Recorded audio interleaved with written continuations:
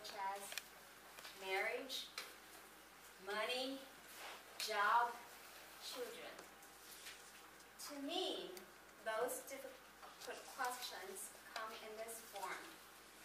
What's your name? Where are you from? Well, I'm Sarah. I was originally from China. You could sense the hesitation in my answer. Well, I'm Sarah. The truth is, Sarah is only the first layer of me. I feel like by giving you this answer, I'm Sarah, I am hiding something. By telling you I was originally from China, I'm also only giving you the slice of where I came from. If you happen to have my mother's number and called her asking, "Hello, I am Sarah's friend. May I speak to Sarah?" Guess what's going to happen? She'll hang up on you. Because to my mom, I'm not Sarah. If you ran into my college friends and you say, "Oh yeah, my friend Sarah, she told me she's from the ABC college." And that friend will say, "Sarah who?" Because I was not Sarah when I went to a Chinese college. If you happen to run into one of my graduate school friends in South Korea, you said, "Oh yeah, Sarah is from that college as well." She'll be like, "Sarah what?" Because nobody knew me as Sarah.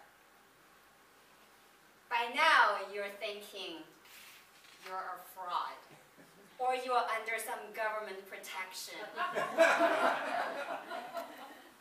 Or you're married to someone, you decide to give you a new name. None of this is the truth.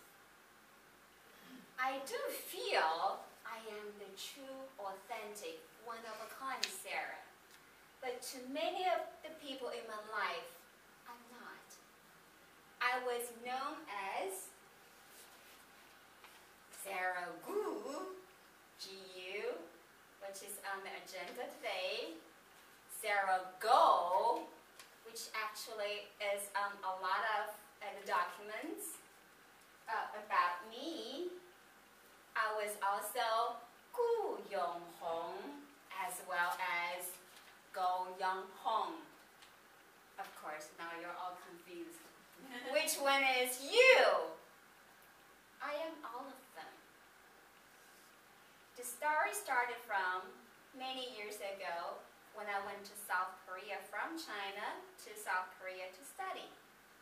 So I was trying to tell people my name is Gu Young-hong, and the South Korean government said, "Those are wrong pronunciation.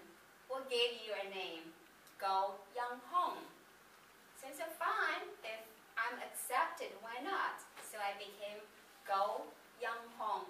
So Go became my last name instead of Gu, because that's what the government told me. I'm not supposed to be Gu, so I'm supposed to be Go, so I became Go.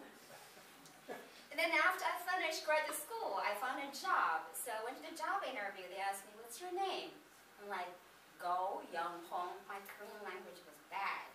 So after a few confusing look, I said, "Fine, actually I'm Sarah." So I said, "Great. Sarah fits for the job application," because that was an English teacher's position. So there you go. I became Sarah Go, because no English teacher in South Korea was supposed to have an Asian name. So Sarah is an English teacher's name. And of course, my students always ask me, "So Sarah, teacher, where are you from?" I'm like, "Oh, that's a long story. Maybe I'll tell you some other day." Because the job description also told me, if you were an English teacher, you were not supposed to be from China. You were supposed to be from Seattle, Washington, the United States. So but I couldn't be a fraud. Couldn't say that I was from Seattle, Washington, United States.